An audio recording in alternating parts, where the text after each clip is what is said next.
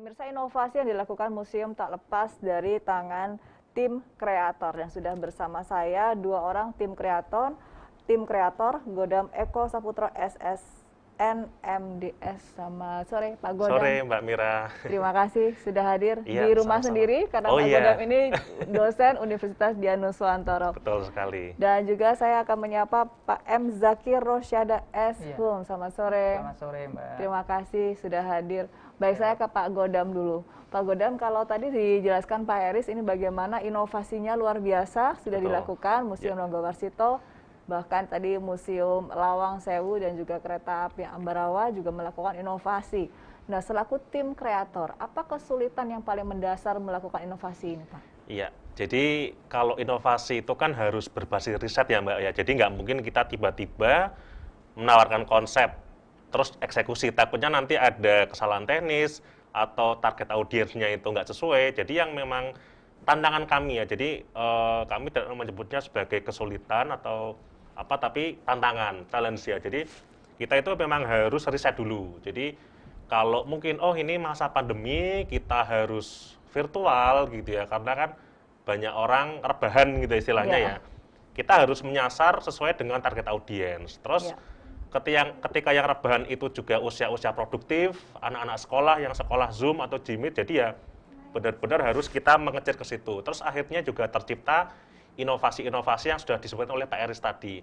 Cuma memang kita supaya lebih punya awareness ya karena branding museum udah kuat, kita perkuat lagi dengan adanya maskot tadi Mbak yang di TVku kan. Jadi ada yang namanya Rangga dan Sita, itu maskot yang dibuat oleh tim kreator. Jadi Rangga dan Sita, betul. Diambil dari Ranggawarsita. Betul. Kemarin hasil diskusi ya, brainstorming kami tim kreatif juga dari tim museum kan, istilahnya supaya anak-anak lebih dekat ya. Kalau di Udinus itu kan ada ini ya, Udin, Dian, Unus, Toro. Jadi di Museum Ranggawarsita juga ada Rangga dan Sita seperti itu. Oke, jadi mengadopsi yang ada di Udinus.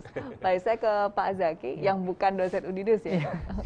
Pak Zaki, untuk membuat inovasi-inovasi tentu tidaklah mudah. Melihat ini kan teman-teman atau para pelajar ini kan juga yang paling besar menjadi usernya begitu. Bagaimana bahasa-bahasa yang dibuat supaya familiar kepada pelajar, kemudian gambar-gambar yang dibuat supaya menarik, apa yang sudah dilakukan, Pak?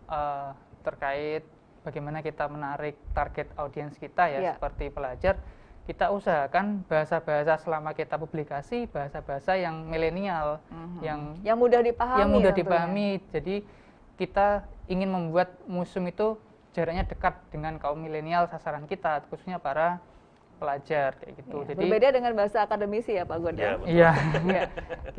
Kita memilih bahasa-bahasa yang ringan, bahasa-bahasa yang gaul supaya mereka tuh punya engagement kepada Museum Ranggawarsita. Iya, Pak Eris, Bapak melihat dua tim kreator ini, komentarnya Pak? Begini ya, tim ini kita beri kebebasan dan keleluasaan berekspresi. Ya, kita hanya memberikan koridor saja. Ya. Koridor-koridor tentu harus tidak lepas dari visi misi Museum Ranggawarsita, itu yang pertama. Kemudian berkait dengan apapun bentuknya, manakala ini mendukung pencapaian visi misi, kita tidak akan banyak istilahnya, tidak banyak koreksi lah. Ya, tetapi paling tidak tadi bahwa museum sebagai sumber belajar kepada siapapun ya, sumber belajar bagi anak di semua tingkatan termasuk orang tua ya. Walaupun populasinya sudah disegmentasi, pelajar itu menempati proporsi yang paling besar ya. Tapi ini pun tetap harus diformulasikan dalam berbagai bentuk dan jenis yang secara proporsional ya, tentu berbasis dengan dimensi kekinian. Bahasa tadi ngomong bahasa milenial, saya lebih senang kekinian. Kekinian dalam arti menarasikan, memvisualisasikan, ataupun mengekspresikan hal-hal lain yang relevan dengan eksistensi Museum Ranggawarsita. Gitu. Baik, Pak, ini kalau bicara tentang kekinian, itu kan biasanya suka dengan hal-hal yang baru dan cenderung bosan dengan hal-hal yang itu-itu saja. Tentunya PR untuk Pak Godam. Apa hal-hal baru yang sudah dilakukan? Ya, kalau sedang dilakukan itu kan kemarin sudah ya, kalau seperti pameran bersama virtual, sudah virtual tour, virtual exhibition itu sudah. Desainnya mungkin diperbarui antara desain tahun lalu dengan tahun ini dibuat berbeda, begitu Pak? Betul, jadi kalau tahun lalu kan lebih ke global ya, global museum. Nah, kalau seperti kita lihat divisi tadi, kita lebih merujuk ke koleksi-koleksi. Tadi kalau kita lihat di divisi itu ini Mbak, apa namanya, batuan raksasa dari Merapi yang jatuh, kemudian di storyboard tadi kan istilahnya mengganggu ya, menutupi jalan warga, kemudian diangkut ke Museum RANGGAWARSITA, itu yang kita kuatkan. Jadi masing-masing museum dari koleksi itu kita tampilkan. Terus kemudian nanti juga bisa juga kita akan eksplor di kerisnya atau mungkin eksplor di koleksi-koleksi yang lain. Jadi supaya lebih tematik seperti itu. Desain juga nanti akan lebih fresh. Pak Zaki bisa menambahkan? Ya, senada dengan Mas Godam, kita terus berinovasi untuk membuat narasi koleksi itu menarik untuk dinikmati audiens kami. Jadi misal tadi Merapi, bagaimana kita menarasikan koleksi itu, temuannya bagaimana, seperti apa, itu kita mencoba merancang membuat narasi itu semenarik mungkin supaya audiens kita juga tertarik untuk mempelajari koleksi itu. Adakah yang dievaluasi Pak dari karya-karya mereka ini? Kalau evaluasi tetap pasti kita lakukan, ya. Tapi itu kan sifatnya internal kami. Ya. Evaluasi menjadi bagian internal kami untuk memberikan suatu nuansa penyegaran, tadi refresh, ya. Itu pasti. Dan itu harus, apalagi 1 tahun pameran itu bukan waktu yang singkat, ya. Waktunya panjang. Sehingga refresh ini kita lakukan, saat ini pun sudah tetap kita refresh, sambil menyiapkan yang untuk periode berikutnya. Ini teman-teman bersama tim tentu melihat berbagai peluang maupun potensi-potensi dari museum-museum lainnya.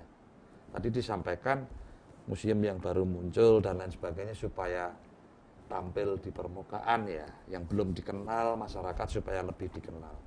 Karena luar biasa, museum yang didirikan oleh masyarakat itu jumlahnya cukup banyak.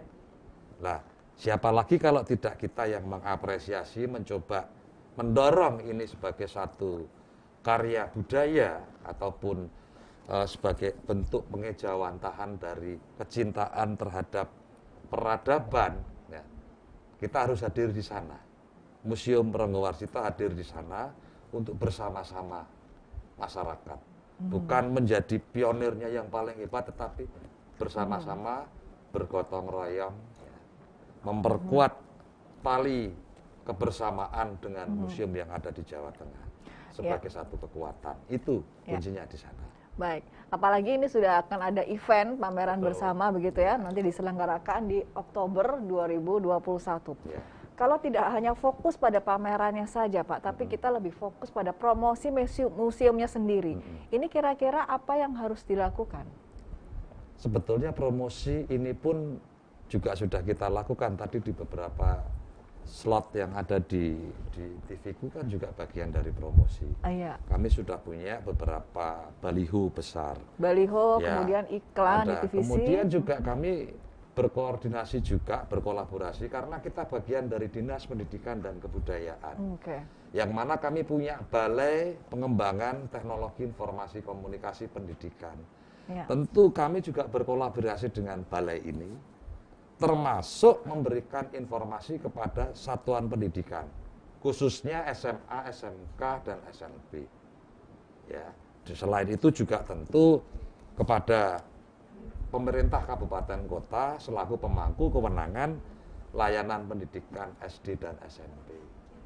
Ya, di antaranya ada beberapa lomba yang sampai di tingkat nasional pun kita harus berkolaborasi dengan kabupaten.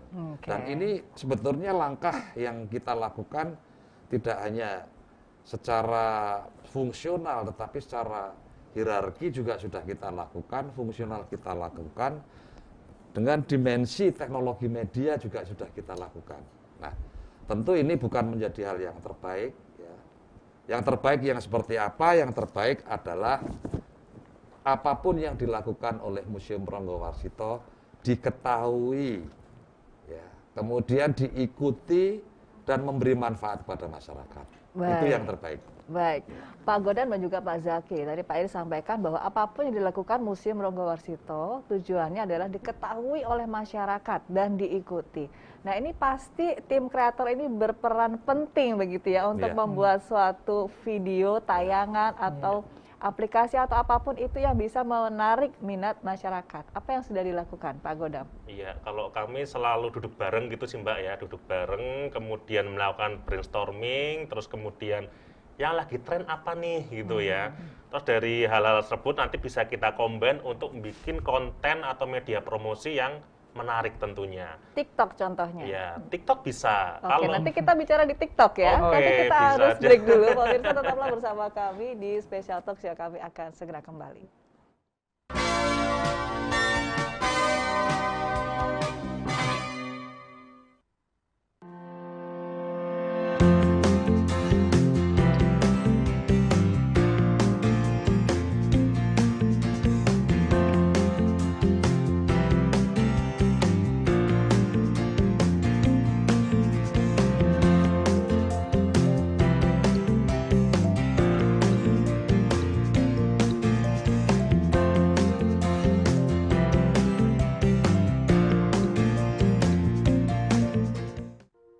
Sejak ditemukannya coronavirus disease 19, kini penyebarannya sudah mencapai puluhan negara.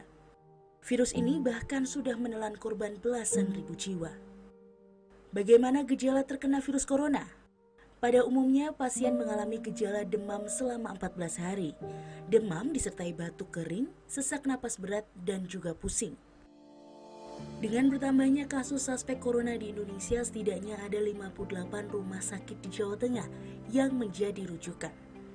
Antara lain RSUP Dr. Karyadi Semarang, RSUD Tugurejo Semarang, RSUD Dr. Haji Suwondo Kendal, dan RSUD Dr. Buwardi Surakarta. Cegah penyebaran virus corona dengan cara menjaga kebersihan, seperti mencuci tangan, memakai hand sanitizer, dan memakai masker. Tunda bepergian ke tempat jauh atau ke tempat keramaian lainnya. Sayangi dirimu, sayangi keluargamu.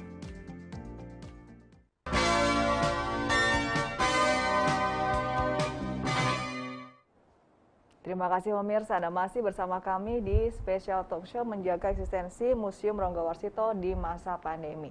Baik, saya ke Pak Godan dan juga Pak Zaki. Tadi kita sampai di TikTok ya, ini yang lagi kekinian, istilahnya Pak Iris kekinian begitu. Apa yang dilakukan Pak Godam? Iya. Sudah bikin TikTok? Iya, jadi salah satu konsep kami di tahun ini juga nanti rencana ada TikTok ya Mas ya. Jadi biar istilahnya kita ngikut apa yang sedang update atau kekinian, tapi juga tentu kontennya tidak hanya joget-joget ya Mbak ya. Kan kami sepanjang tahun ini sudah memproduksi banyak media promosi seperti animasi 3D Ranggawarsita tadi kan, Rangga dan Sita ya, seperti itu ya, yang sudah tayang tadi udah dijelaskan sama Pak Iris. Baliho di Videotron seperti itu sudah tayang di depan Paragon Jalan Pemuda. Dan satu lagi itu di Unisbank, itu juga termasuk konten kreatif yang kami hasilkan. Nah kemudian kalau mau simple bisa aja langsung kita bikin TikToknya, akun TikTok, terus kita share video-video yang sudah ada.